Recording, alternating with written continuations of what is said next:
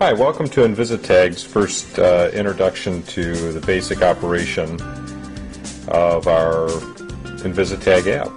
First, we would click on the InvisiTag app on the Android-based Samsung Galaxy. We come up to the first page here and we hit the Begin button. Then what we do is we go to Job Selection. This would be the first screen that the operator would see.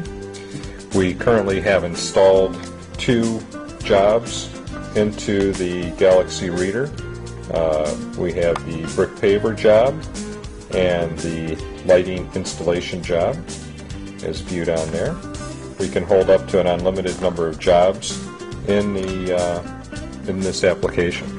So we'll choose brick pavers, and once we choose brick pavers, we then hit the Start button, and we see a connection established, and we see the indication that all tags of the brick paver jobs were detected.